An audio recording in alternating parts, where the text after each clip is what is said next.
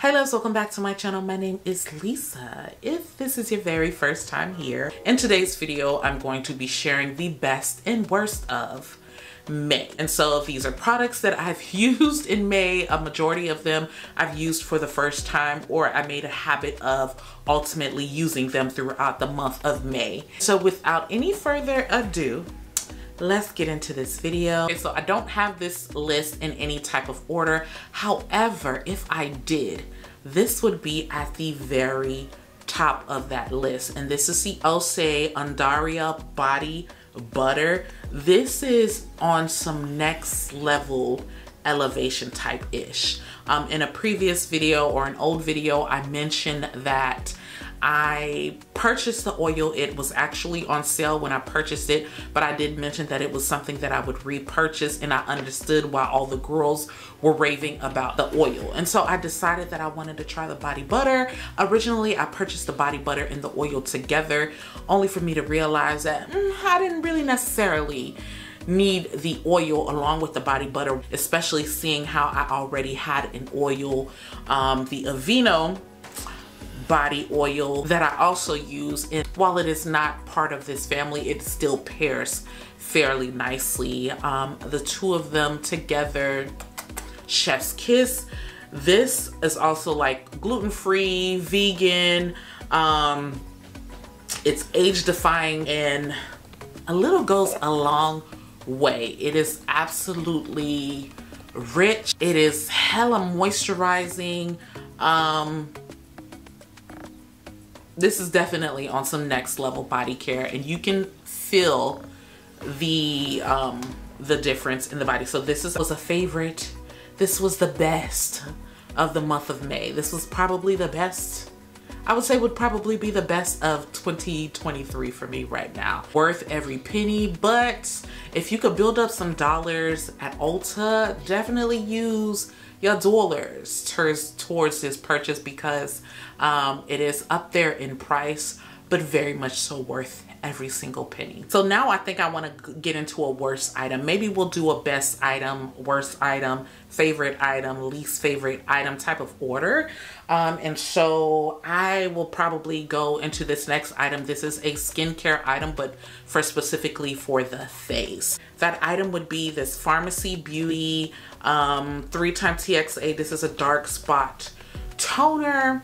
I'll talk about this in another video. It's something that I purchased in a previous video, and I guess you could say that this is an update. And for the amount of money that I paid on this, I'm not gonna say that it didn't do what it was supposed to do, but I have my Paula's Choice primer that I feel like has done a much better job for my skin. At minimal, this did what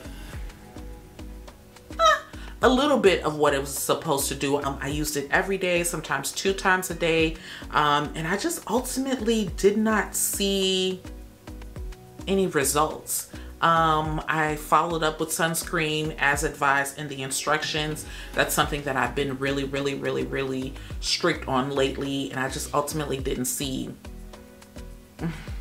the hype. The hype isn't worth hyping. For what I paid for this, it's not. I would definitely prefer to continue to use my Paula's Choice. I might try to see if I could still take it back, because I just ultimately wasn't really that satisfied with this item. It really wasn't all that great. My next favorite item, this would also go on the top of the list, would also be this reformulated Lancome Chiiiilllleee Ultra Wear Foundation, which I've only been using for the last like couple of weeks, towards maybe the second to the end of May. I probably started using this like the second or third week of May, and this is definitely bae. I would say that this is the foundation of the year. This is reformulated. I was able to easily pick out the perfect shade on the website, but it is soft, it is breathable, lightweight, it provides a medium, I would say a medium to full coverage, and it's supposed to provide a 24-hour long wear. I didn't test it for 24 hours, but this definitely did all that she was supposed to do, it went above and beyond. Beautiful finish. Forget the Makeup by Mario foundation, and you can debate me all you want in the comments, but I would definitely say she's giving foundation of the year. If you haven't tried this, I highly, highly, highly recommend that you definitely give this a try. So now let's go ahead and get into another worst.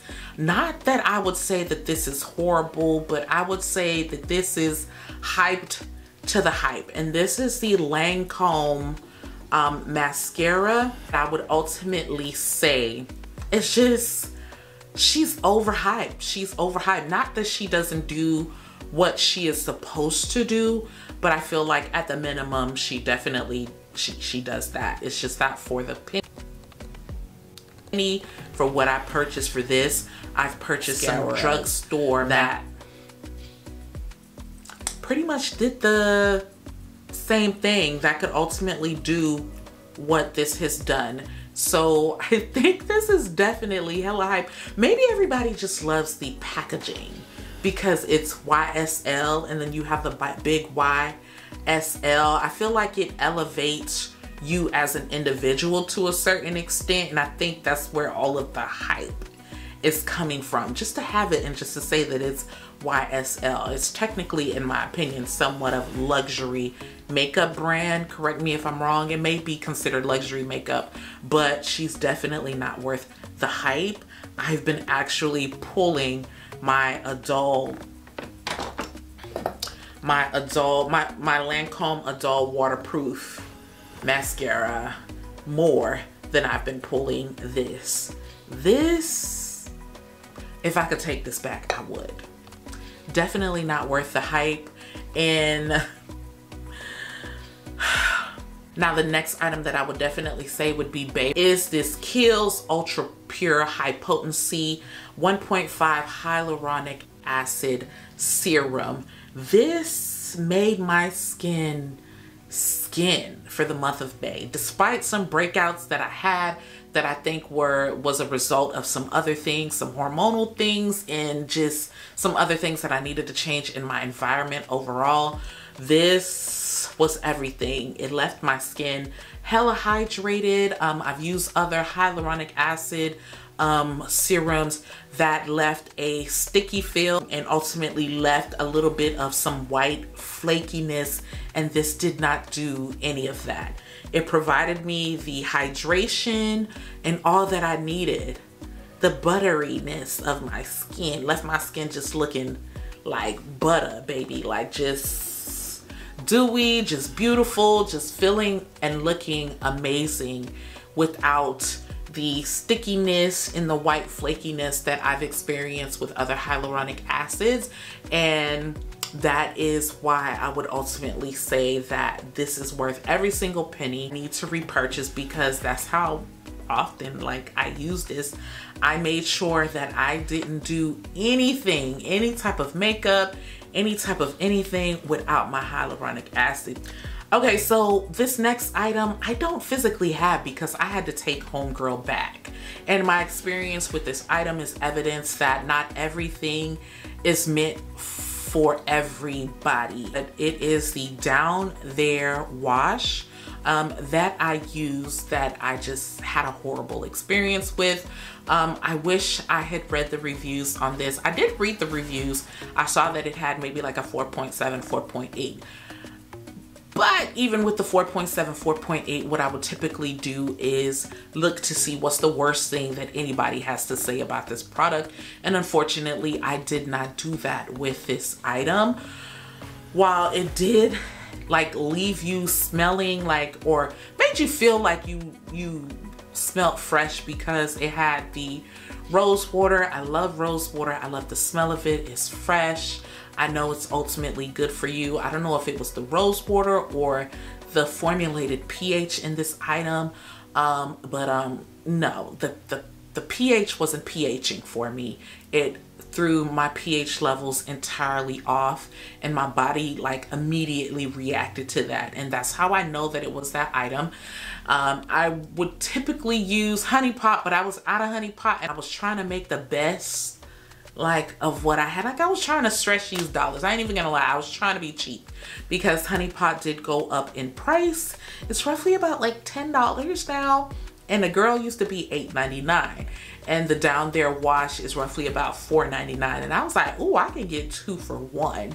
So I purchased a 2 for 1, and I know that this is what threw my pH off and caused a whole bunch of issues for me that led me ultimately to make an appointment with my OBGYN, and he confirmed it as well.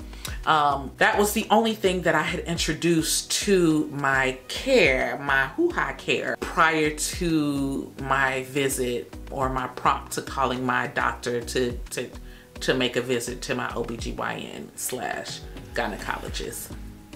But it just, we weren't here with that, and she unfortunately had to go back. Let's say that homegirl won't work for you, but for me and for people who have sensitive hoo-has like me, it may not be a good fit for you. I guess I can't really say my thing was sensitive like that, but it was sensitive to that. Maybe it was the rose water, who knows, but the pH wasn't pHing for me, and homegirl had to go back. So I feel like trying different products, there's nothing wrong with trying different products, but when it comes to like items like vaginal washes, you want to proceed with caution when it comes to like trying out new vaginal washes, because a girl like me, I got things to do. I don't have time to have this, you know what I'm saying, out of order. And so that is all for this video. I hope that you found it